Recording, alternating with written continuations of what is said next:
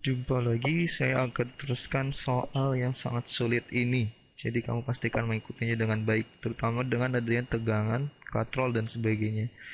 Mari kita mulai. Kita telah dapatkan berapa total gaya yang bekerja pada balok ini, yaitu tegangan tali dikurang gaya gesek. Kita juga telah dapatkan besar gaya geseknya, yaitu sama dengan massa balok dikali percepatan balok. Sebaiknya kita mulai dengan menyelesaikan tegangannya terlebih dahulu. Di berapa besar tegangannya? Jadi tegangan talinya sama dengan 10 dikali percepatan balok ditambah 39,2 Newton. Nah, inilah yang lebih penting banding sama yang tadi. Saya akan kotakkan. Kita dapatkan bahwa tegangan tali di sini dalam bentuk percepatan balok. Selanjutnya kita beralih ke katrol. Oke, jadi apa saja gaya yang bekerja di sini? Kita punya 150 Newton ke kanan dan kita punya dua tegangan yang menariknya. Karena kita punya tegangan di sini, menariknya, dan tegangan di sini. Kita tahu bahwa tegangan pada tali adalah tetap. Dan jika tegangan pada tali di sini adalah T dan dinding melakukan gaya pada tali dengan gaya T, nah itulah titik ini tetap. Kembali ke soal. Kita tahu berapa total gaya yang bekerja pada katrol, yaitu 150 dikurang 2T sama 5 dikali 5 kg dikali kecepatan dari katrol. Pada awal mengerjakan soal, kita dapatkan bahwa kecepatan katrol adalah setengah dari kecepatan balok. Sudah saya berikan semua penjelasannya. Saya ulangi sekali lagi. Karena katrol bergerak 1 inci ke kanan, tidak hanya katrol yang akan bergerak 1 inci ke kanan, tapi panjang tali ini akan bertambah 1 inci.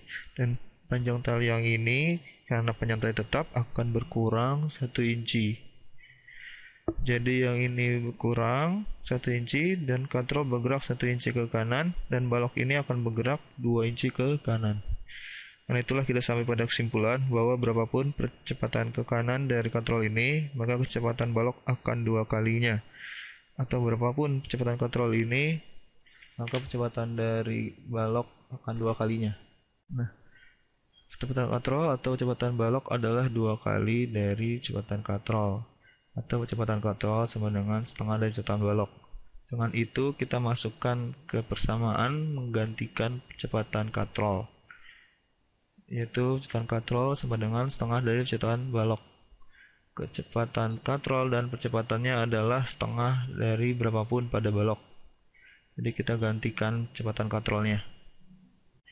Nah, sekarang kita bisa gantikan tegangan yang sudah kita dapatkan di sini dengan tegangan yang ada di sini. Nah, apa yang kita dapatkan?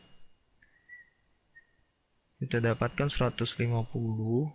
Nah, tulis 150 dikurang 2 dikali, kita masukkan persamaan yang ini.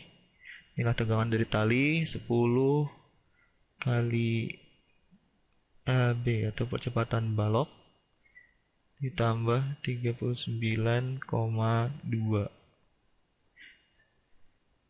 sama dengan 5 dikali setengah. Berapa? 5 kali setengah 2,5 dikali percepatan balok.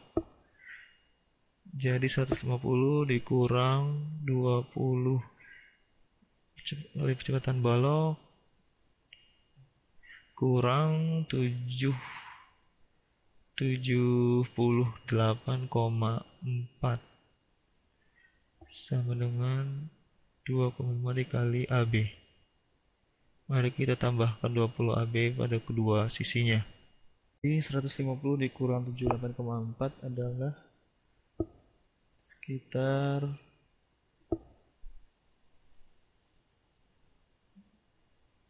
150 kurang 78,4 sekitar 71,6. Dan saya akan tambahkan 20 AB pada kedua sisinya. Jadi saya intinya memindahkan 20 AB yang sebelah sini ke sebelah kanan. Saya melewati beberapa langkah untuk menghemat tempat. Saya tambahkan 20 dikali kecepatan balok. Kamu dapatkan 22,5 dikali kecepatan balok. Dan ini 6 ya, bukan B. Jadi 71,6 sama dengan 22,5 sama kali kecepatan balok. Nah, kita hampir selesai. Kita bagi kedua sisi dengan 22,5 dan apa hasilnya? Dibagi 22,5, maka kita dapatkan percepatan dari balok. Nah, kecepatan balok yang ada di sini. Nah, kecepatan baloknya adalah 3,18 meter per sekon kuadrat. Nah, sebesar itulah benda ini dipercepat ke kanan.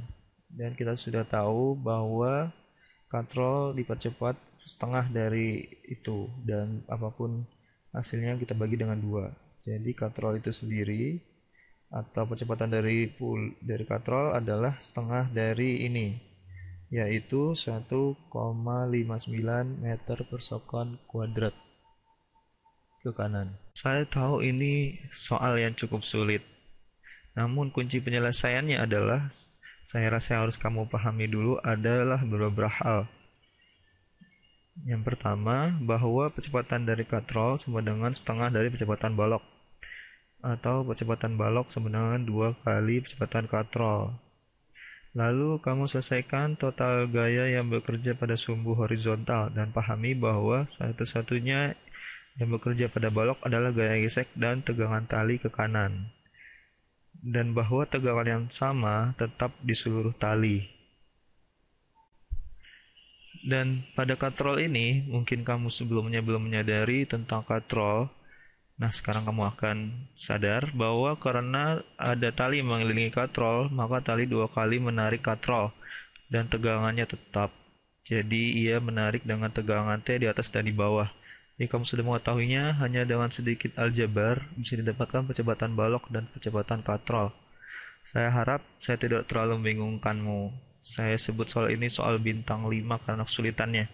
Jika kamu sudah tak tahu caranya melakukan ini, maka kamu sudah mahir untuk soal-soal tegangan tali dan gesekan. Jumpa lagi pada video berikutnya.